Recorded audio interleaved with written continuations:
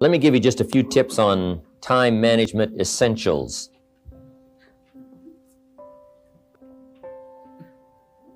First of all, you run the day or it runs you. A little simple analysis. It's not that difficult to get something started, and you run it for a while, and after a while it starts running you.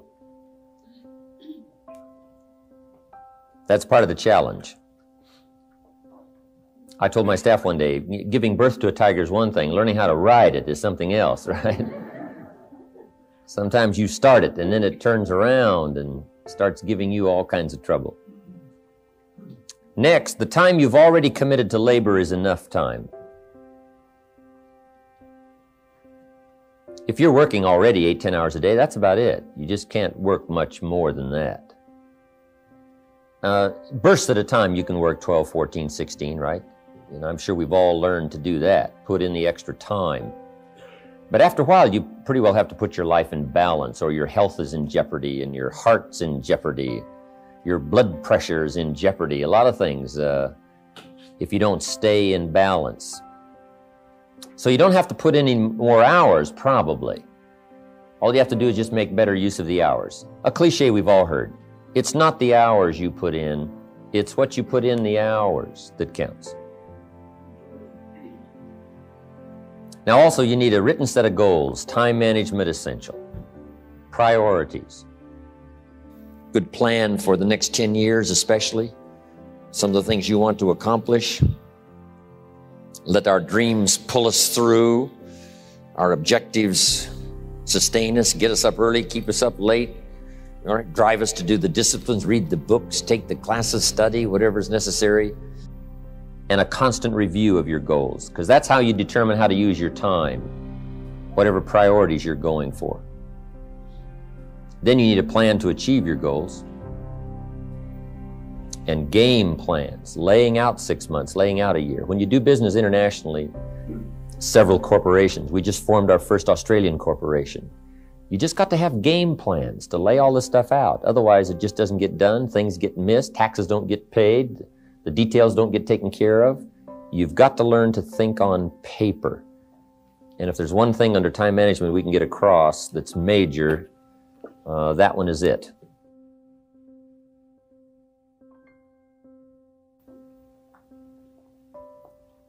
Another key is learning to separate majors from minors. That's high on the list. Making sure you don't spend major time on minor things. This is why you need to think on paper, put your game plan on paper to make sure you're not spending major time on minor things. A little phrase I have says, don't mistake movement for achievement. It's not that difficult to get busy. What you have to do is check to see what you're busy on. Because it's easy to haul out the trash and fix the screen door, get the car washed, take the kids to school. I mean, it's easy to stay busy, right? The key is on what? So separate majors from minors. Next time management essential is concentration, zeroing in. Preoccupation is fatal, both on the freeway and in business. You got to keep your mind concentrated. I have a little rule that says, don't start the business day till you get to the office. I used to start my business day in the shower or at the breakfast table, and it just messed up a lot of things. I'm sitting at the breakfast table, guess where my mind is? At the office. I even got mixed up going to the beach and, trying to, do some relaxing time. But sure enough, when I'm in the office, I'm thinking about the beach.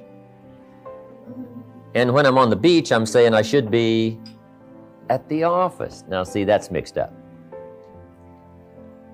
We quoted that little quote from the Reader's Digest in the evening seminar, right? Wherever you are, be there.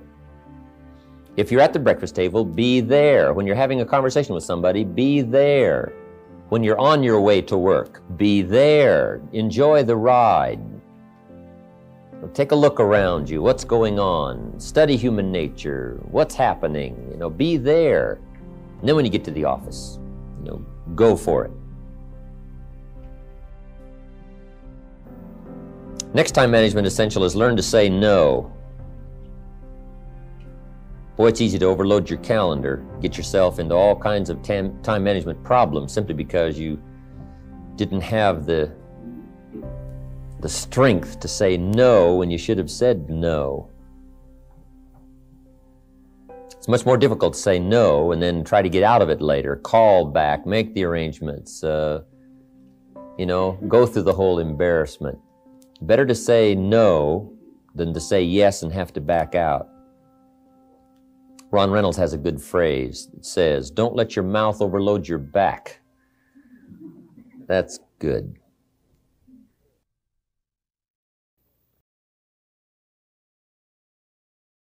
The next time management essential is when you work, work, when you play, play.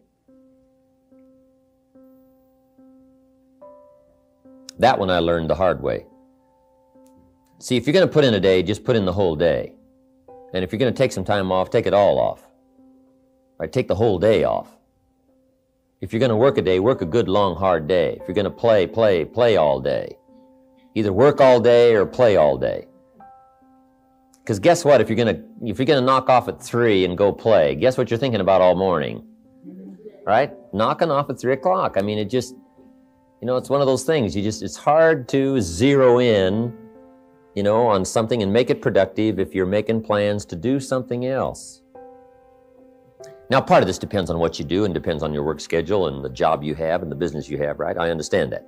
Everything we're talking about these 2 days needs to be altered and monitored and worked around to fit your particular situation. I understand that. I have a builder friend of mine up in San Jose. His name is Peter Paulson.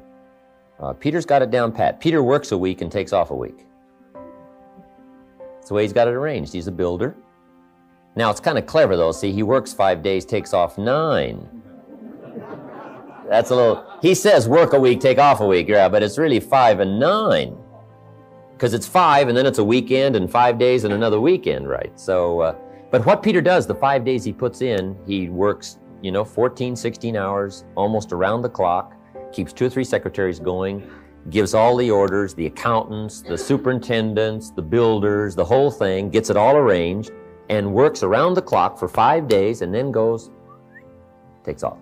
Now, you might not have the luxury of being able to do it that way, but just work on this. When you work, work. When you play, play. Okay, the next time management essential is analyze how you are and then either compensate for it or change. Sometimes you can remain how you are if you just make other arrangements. My staff discovered I'm a poor courier. They said, "Mr. Rohn, here's a check for Jerry Haynes. You're going to be up north, right, in the next couple of days?" I said, "Yeah, no problem. Give it to me. I'll see that he gets it." Guess when I next hear about that check? From my cleaners. Saying, "Mr. Rohn, we found this," right? Now, I say, "Look, I know I messed up that time, but, next time I'll make sure." See, but it just doesn't work. I'm not good at it. So we've got a little rule at our office that says, don't give the chairman anything, right? Don't. It won't arrive. He can talk good, but he's a poor courier. It won't get there. So you just got to analyze how you are and then make the compensations for it. Now, you can promise to change all you want, right? But if you're not going to, then make the other arrangements. I finally got somebody to help take care of reading financial statements and taking care of, a lot of corporate business and matters that I promised I would do myself, but I just never did get it done. And it used to be terribly costly to me for IRS and taxes. Unbelievable. But I finally got somebody to take care of that. So if you're not going to change, if you're not going to do it, even though you promise yourself year after year, just then make arrangements to see that it gets done. So analyze how you are. If you're good at bookkeeping, then keep your books. If you're not, just don't keep promising. Just drop off all that mess, twice a week or once a month in somebody's lap and say, "Here, figure this out and I'll pay you to do it." Sometimes for $100 a month or something, $50 a month. Somebody will just, calculate a lot of stuff for you. Just save yourself all the grief of promising, and never doing it. So analyze how you are. That's very important. Next time management essential is beware of the telephone. Beware of the telephone, a useful tool, but it can also get you into trouble. So you got to watch the telephone on time management. Here's one way to use the telephone. Make sure you make an agenda before you make a call. Make a little list of what you're going to talk about before you call. Don't try to think and call out of your head. But if you don't have this agenda, you wander around, talk about all kinds of things that probably aren't essential. And then you have that, at the end of the telephone conversation, you say, let's see, there was something else I was going to talk to you about. I can't think of it right now. If I think of it, I'll call you back. See, great time waster. Also, when you make an agenda, it's really great when you come back to recall the conversation. Remember we talked about doing these 3 things? You say, no, we didn't go over that. Say, well, let me see. Oh, yeah. There it is in my log, the agenda of the telephone conversation. Okay, so use the telephone. Now, you got to beware of the telephone at home, too. Now, you might have to have some business calls at home, but you got to be very careful. The phone can be an incredibly disturbing influence on family and social, personal life.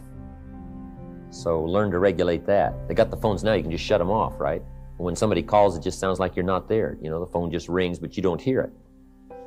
I can just let the phone ring, but some people can't do that, right? I've had people over at my house, my phone rings. They say, aren't you going to answer your phone? I say, no, we're having lunch or whatever, right? So you got to answer your phone. I said, no, you don't. I've had them go answer my phones. They say, it's for you. I said, I imagine it is, yeah. Come on. Next.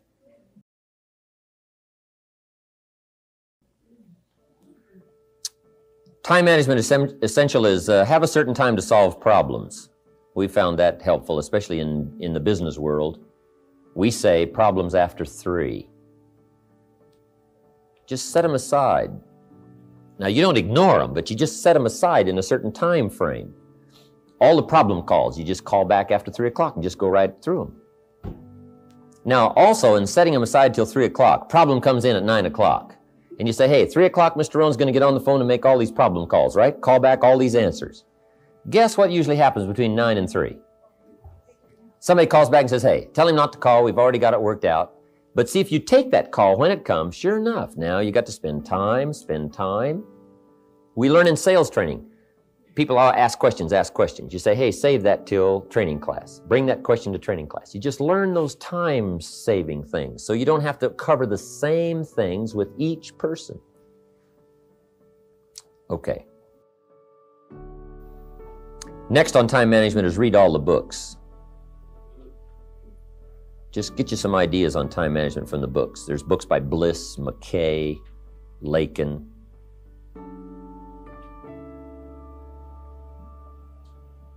Because that's where you get the answers. Because everybody's got tailor-made situations that need different answers.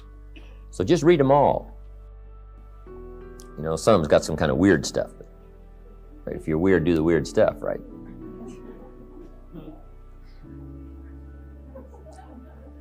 Whatever, read it all. Next time management essential is be more alert. Part of the alertness is not only what's going on, but also be alert to looking at all your present procedures. You may have some old outdated procedures, stuff you've been doing for 5 years, and it's taken 10 hours instead of 1.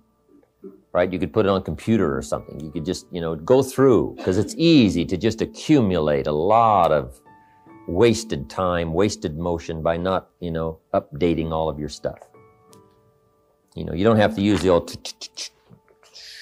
you don't have to use that anymore, right? The old calculators. They got the neat, easy stuff, right? Just go through and make sure you're not bogged down with some old, antiquated stuff that's wasting a lot of time. And then be more alert. Take a look at what's going around you. Say, hey, I've been going from here to there and it's taking too much time. In sales management, we teach, don't go across town until you've gone across the street. Have they heard your story across the street? Guys, I got this hot prospect 40 miles away. Well, it just probably isn't worth the time. It's too far. You know, the span of distance is too long. Just shorten up the span. So be alert as to those kind of time wasters. The last one here is ask questions. When you get ready to talk to somebody, ask some questions. It might save you a great deal of time. Because it's easy to talk to somebody for an hour and then discover you've been on the wrong subject. Or maybe you're talking to the wrong person. Say, who are you? Oh yeah, John, I forgot. You're talking about somebody else's problem. No, ask questions. You know, then you can get right to the heart of the matter. And then after you've asked a couple of questions, ask a couple of more. Because you can ask somebody, hey, what's wrong? It's not going well, what's wrong? Guy says, well, I can't seem to get at it. And then you just go on, here's how you ought to get at it, and so on, when that's not really the problem. Most people at first don't disclose the real problem. Make sure you learn that in management. Most people at first don't disclose the real problem. They disclose the surface problem. Sometimes the real problem is the problem. Guy says, well, I got some problems at home. So, oh, that's why you're not getting out there. I've been talking about hitting it when the real problem is something's wrong at home. Let's talk about that. See, just a couple of questions, and you just save yourself an hour. You save yourself talking too long about the wrong things just by asking the questions. Okay?